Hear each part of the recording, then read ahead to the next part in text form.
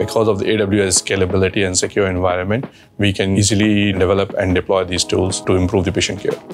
So in healthcare industry, one of the key challenges that junior doctors face on day-to-day basis is to summarize the case history of patient at the end of the day. So as a data science team, we were given a task to find a way to automate that process so we can save at least 1 hour per day for those junior doctors that they can spend on patient care rather than doing tasks that can be easily automated. To solve the problem of case summarization, we need to use generative AI that we found that AWS is one of those services that can provide us access to foundation model in a secure and scalable manner. The case summarization tool works in a way that we need to first collect the data from different EMR systems,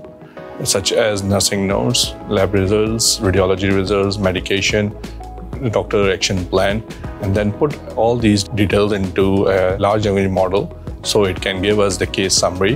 which can be used by the clinical practitioners. Because of this case summarization tool, the way that we help our junior doctor is the time they spend in doing the summarization, which was 1 hour before, now they can generate the same case summaries in 5 minutes and spend the rest of their time learning more clinical skills and spend more time with patient. As a data scientist working in NUHS, there are two things that we are looking for: how fast we can actually deploy the thing, how fast we can test the solution, and how fast we can deploy it for the production. So what AWS can provide us is scalability and the secure environment where we can test our product very fast. And as soon as we finish our testing, we can deploy it for production use so we can better serve our patient needs.